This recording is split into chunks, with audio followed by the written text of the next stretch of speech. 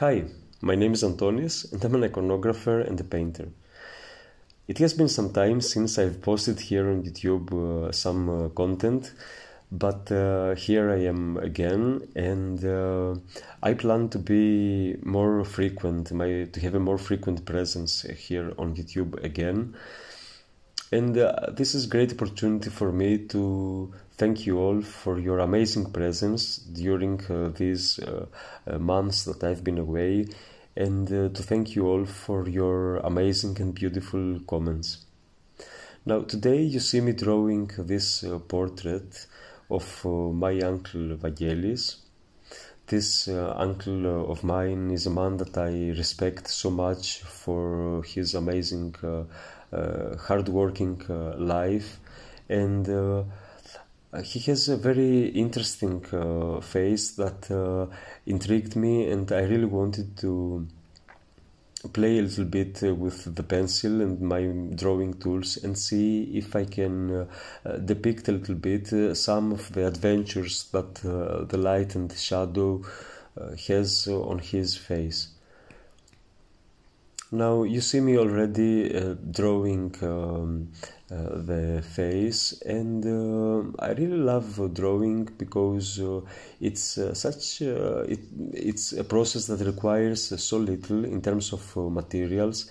It is confined, you can say, a little bit, since there is no color involved, and I just have to observe the tones, the shadows, the lights and the shapes. This is definitely something that I recommend to my students. I mean, using a lot the pencil as a material to draw a lot, because this will definitely hone their painting skills.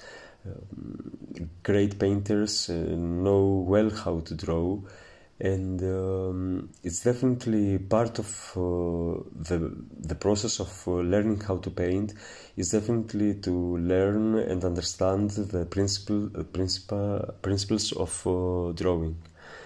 So I'm very supportive, and I very highly recommend to my teachers, to my students, to learn how to draw and to draw as much as they can.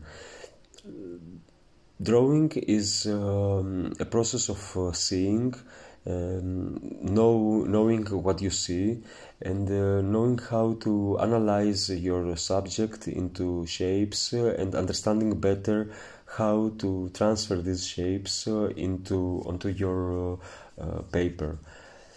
If you can do this with just a piece of pencil and an eraser, then it's going to be so much more easy to move on with brushes, colors, and your more complex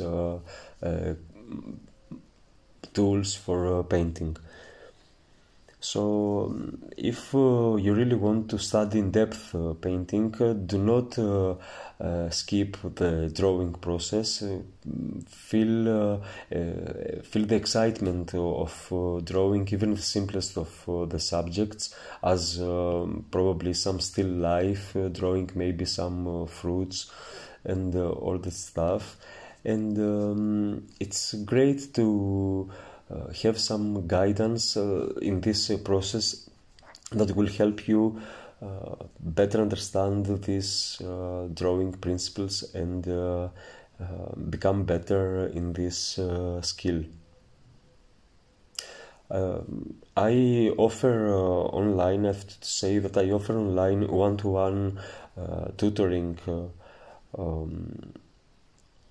on drawing, and it's really interesting to see the progress of these students I have online, and to feel their excitement and joy when they progress and when they truly unlock the code of drawing, and how to transfer what they see in reality onto just a small and simple piece of paper. Drawing is, for me, it's really exciting because not only because the tools are so simple and you can carry and do it whenever you like, but also because it's a process that can hone my painting skills, as I said. Also, I find that it does improve my memory. It makes me a little bit less stressful, and it really is a process that I feel that moves my brain and makes me think better and harder, and it just wakes me up from the sleep of always browsing around and always being online. So if I truly suggest you to just take a piece of paper, a piece of rubber eraser, and just work on something. Here, as you see on this portrait, I've started by drawing something, drawing a general egg shape. Then I placed the nose of my uncle. I drew the nose, and from there on, I started building the various shapes around the nose. And when I'm talking about shapes, I mostly mean shapes of shadows and of light. If you notice, I proceed with barely adding any tone on the paper by adding my lighter tones, and then gradually, when I have set and established where everything is gonna be placed, then I feel more confident to go darker and add some pressure on my pencil, and then add these darker shapes of shadow. As you see, this way of drawing, it's of course each artist has his own different style of drawing, and it's similar to the way of writing. If our writing character differs from each other, the same happens when we draw. Although it's pretty realistic and pretty close to the photograph, I would say, at the same time it has something painterly. It's not as those drawings where they imitate the photograph exactly. It's not photorealistic drawing, I would say, and if you master this kind of realism, you can definitely go more abstract after that, and you can definitely add some more emotion and expression and alter your drawing, make it more unique, or however you like. It's important though to understand the principles of drawing, to understand and practice a lot on what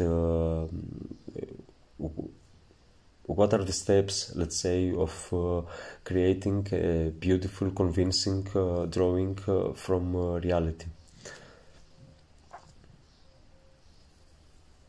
If you are interested in taking these online lessons with me, as I said, these are one-to-one lessons, and this is because I want them to be aimed to the needs of each student, tailored to what every student needs.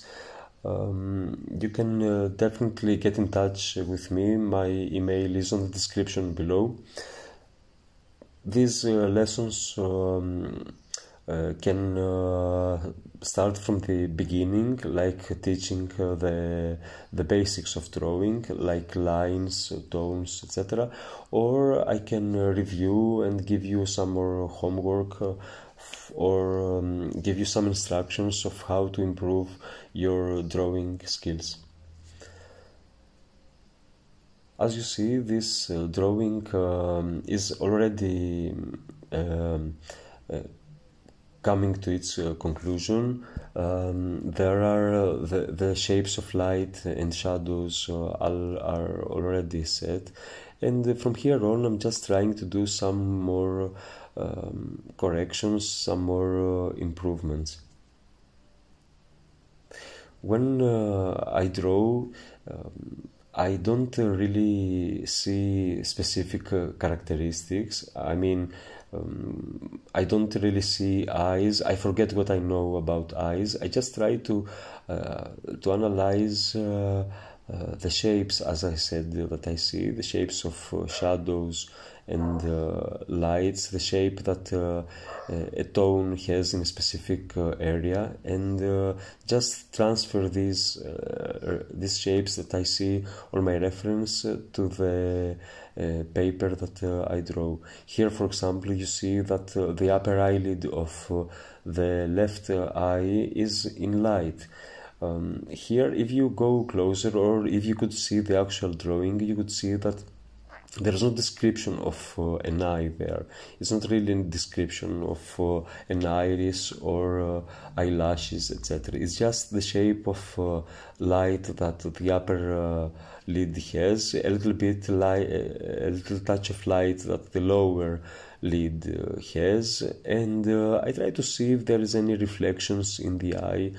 I forget that there should be a circle of the circle of the iris or the pupil inside there, because nothing of that is seen on my reference. In my reference, I just see the shadows. I would expect that I would see more of the white of the eye, but there's nothing like that in my reference. So I will just draw and transfer what I see.